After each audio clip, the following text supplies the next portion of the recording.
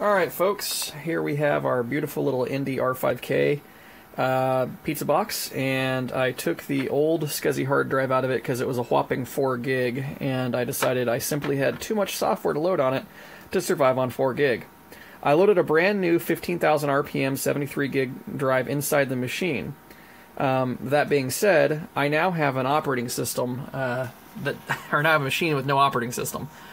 So if you've bought an Indy, or any Silicon Graphics machine at a garage sale, or I'm probably not going to find them at a garage sale.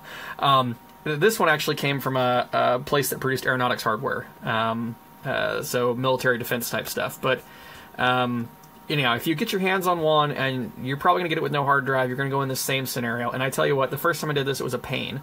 So the first thing you'll need to get your system ready to go is this boot appliance. Check out Neko-chan. Those guys rock. It's Neko-chan. I'm sorry, my manga-loving friends would probably be Neko. I think that's how you say it. But either way, really awesome piece of hardware or software. What the new Netboot appliance does is it serves as a TFTP server that the SGI machines will actually listen to. If you try setting up a standard TFTP server, they won't access it normally because of some changes that happened with the Linux kernel, and it's not worth getting into. But basically, trust me, just get the Dina tool. You will save yourself a lot of pain, unless you're like a OpenBSD, NetBSD fan, and that's a whole other rant. So, to get to this menu, when the machine is booting, I'm actually I'll hold down the power button and turn it off. You're gonna hear the cool boot noise.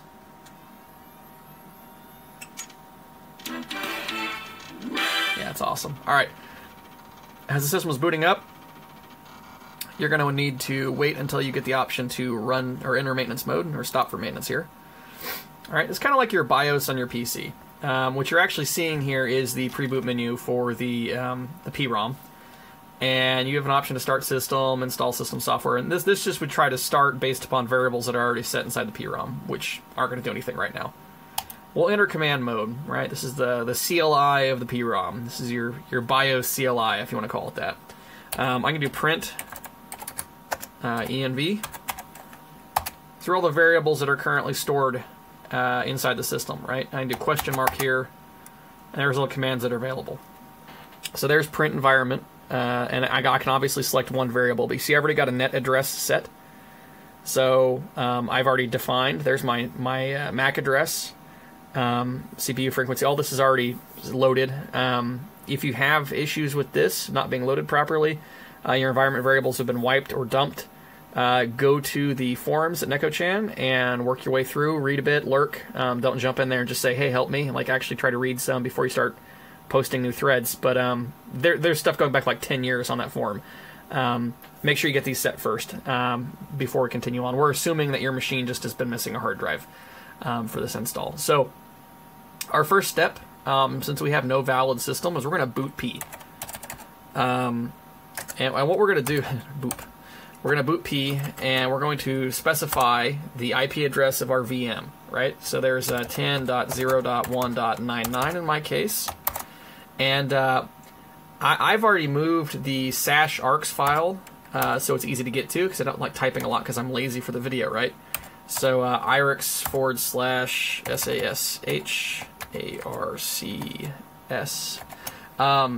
Now this is the standalone shell, and ARIX is like the architecture. So you've got different types you might have to execute depending upon your SGI machine. Again, if it's not working for you, or you don't have an Indy, if you're using an Octane or one of those lovely beasts right there, or maybe the Indy 2, or forget the other machines. But basically, depending on what you've got, you're going to have to run different commands. So we'll hop back over here. Sorry to make you all dizzy. Let me readjust my brightness and everything here. All right, so anyhow, depending on your architecture, this command may be different. But for an Indy, it's going to be /ARIX, right? And that's going to load the standalone shell. Hit enter. All right. See the little flashy lights? We're now in the standalone shell. We're going to now boot again.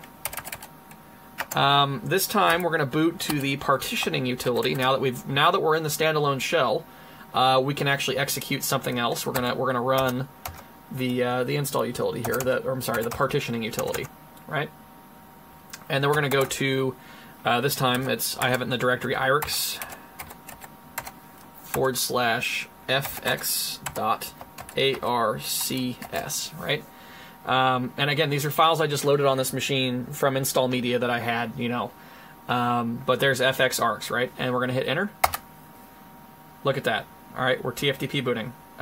Do you require extended mode with all of the options available? Currently in read-only. Yes, actually I do. So yes, enter. All right.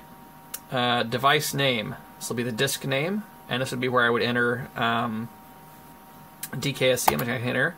Controller 0. I can keep hitting enter, right? Drive 1. Bam. Right? Creating boot info. Created partition info. Creating default volume directory.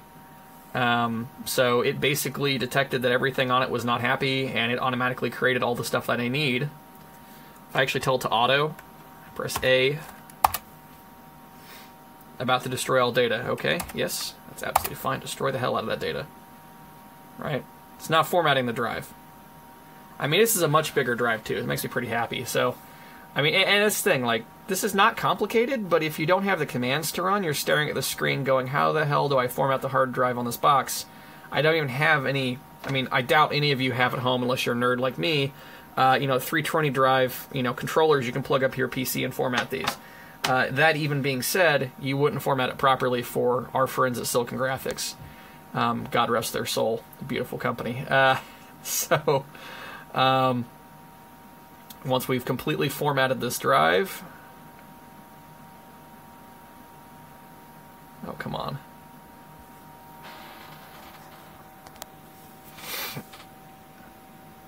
It probably wouldn't take this long if it wasn't such a huge hard drive. And part of that's my fault. Wanted to get the largest hard drive possible. So now we have this massive drive. Look at it go. I'm going to pause the video here for a second. I'll come back after it's completed. Part of this honestly is my fault for shoving a 73 gig drive inside a machine, which was only designed for 4 originally, or sold with 4. It'll work fine. It's just going to be hilarious. So hold with me here. We're still formatting. While we're waiting for this, I figured I might as well give you guys a pointer. Let's say you acquired some SGI images. I made this image from a CD-ROM I had, okay? We'll go with that.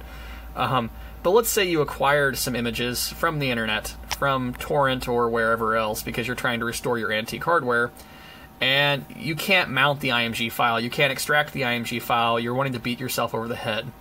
If your daily driver is Windows, that's going to be a problem. You need to go ahead and use a Linux install to do this most easily. So from Linux, you would do fdisk-l, and then your image file. And it's going to spit out some info, right? Part of that's going to be your sector size and then your start block, right? So for this, part of the info, it's going to show that the first partition basically starts at 64.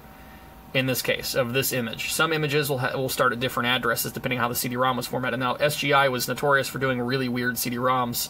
It's a whole other rant you can get into if you read online. But see, it will replace the 64 with the start address for the partition. It'll usually always be 512 blocking. Alright, so mount-t EFS switch O, comma offset equals, and I just put this in here to auto-calculate that. That way I can see it human readable. I don't have to keep calculating it because I suck at math. At least in my head. Then freeware, right? So I'm going to point to the image, and then I've already created a directory /mount/temp. This will execute with no problem. I will then have mounted that file. I can then break open that CD and dump all of its directories into my my boot appliance. And once that's done, that's how I get to this point, right? So if you have a disk image file or an ISO file, this isn't going to boot off an ISO. It's not going to boot off an image. You're going to actually have to bust that file open, load it into the TFTP IRIX Netboot appliance, and then you'll be good to go. Again, we're still formatting, so it was a brief break, but I will pause again. We'll be back soon. Let me tell you guys, it's still going. It's still going. That took a while. Needless to say, you can now start installing system software. So, again, we'll do remote directory. 1.99, directories will be IRIX. and then /.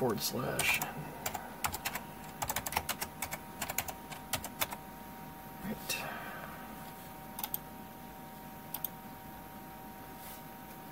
You see, it's actually pulling this right here.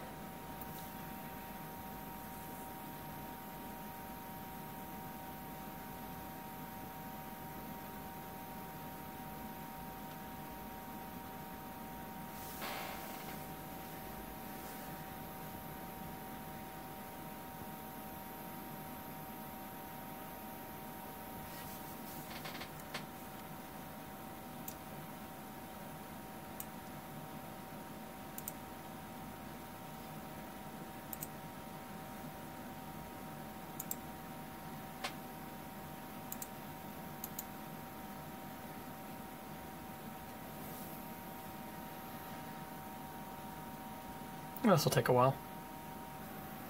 It actually just jumped to the screen, so ready to go now.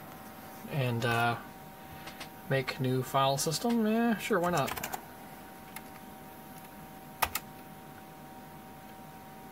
Yep.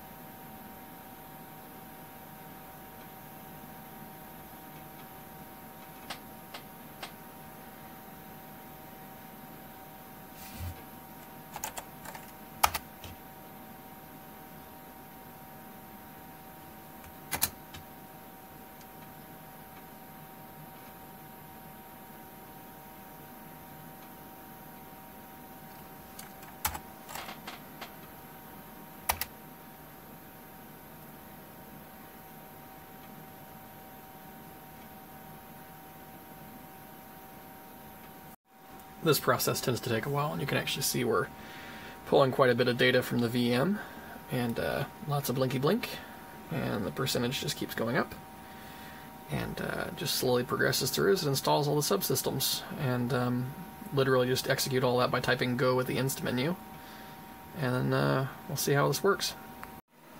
Alright, once you get to the very end, you go to quit. Basically I just typed quit when I finished, and then it's going to do the re-quick starting ELF files. Basically, those are like cache files that allow applications to open faster. You could Control-C out of it. I'm going to let it run. It helps a little bit with system performance. And then once that finishes, system will reboot. We'll be good to go. Alright, so we finished the install. We told the computer to reboot. And there we go. Let it do its thing.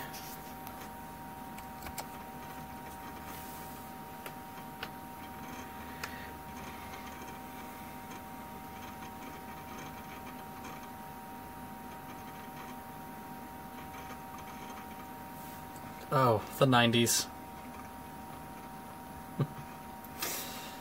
Yeah, let's just run everything as root. It's good. It's good security.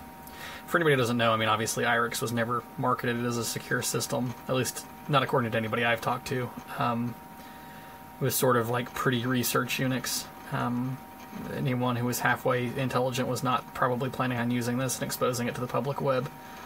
A lot of the design you'd expect to see in 90s infrastructure was sort of, well, as long as no one else gets to it, right? Okay. And, awesome. So let's go ahead and sign on in here. Root with no password. That's how it should be, right?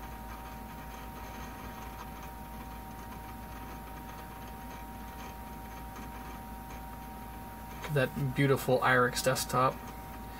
I suppose we should register to win now that we've activated our new system.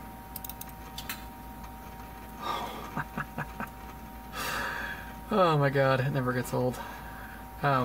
It's obviously pointless. It's going to bring up a web page that'll not really allow us to do anything useful. I'm going to fix this later. I did some weird disk partitioning. I was playing with it earlier. Oh, Netscape is licensed. We're going to accept that Netscape license.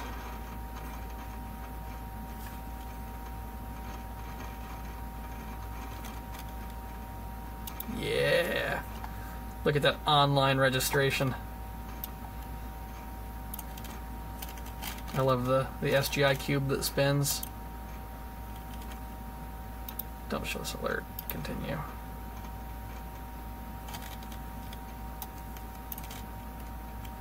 Preview raffle prizes and free gifts? I think so. Ooh, look at those awesome free gifts. Yeah, okay, we've done enough of this. Let's go ahead and close this out here. Ignore the mess I've made, the partitioning with the giant drive. I bungled a bit, but it's fine. System's up and running. So anyhow, this would be basically where I can configure everything else. Okay, here's system manager. Network devices, network connectivity, network interface manager. Right. Close, set up, start networking. Yep.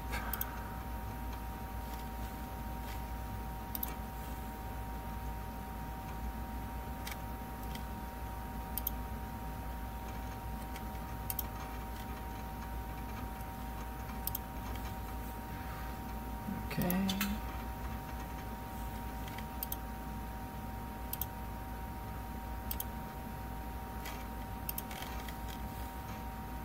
Don't need to modify the routing table. Do not need IP forwarding. I'm not using this as a router.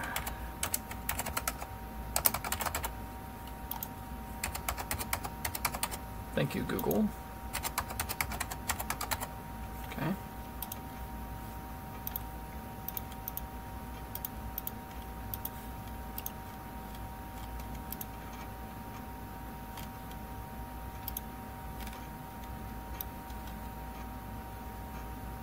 Okay, let's go ahead and restart the system.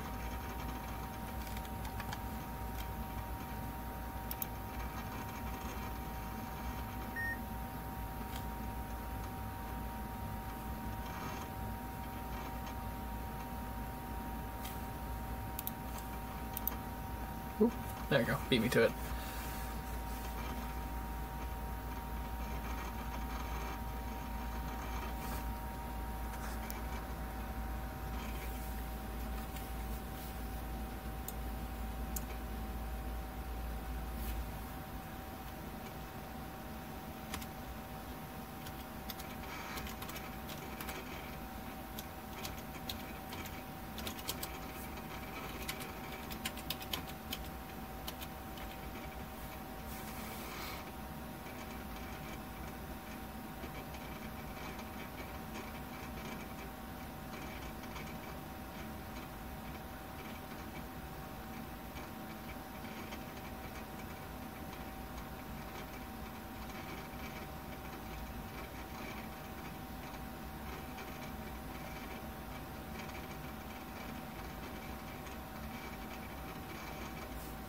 Cool. Go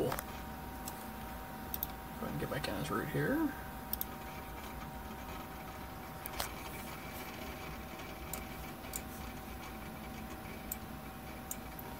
Go over here and do a quick test.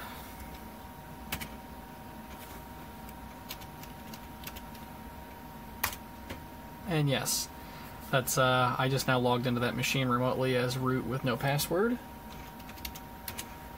And yep. There we go. So yeah, that's a basic system install, as it would be in the 90s. Absolutely no frills, minus me sort of fargling the I created a bunch of 60 gig partitions. How odd. Let's figure out what I did later. I bungled the format, but you get the point.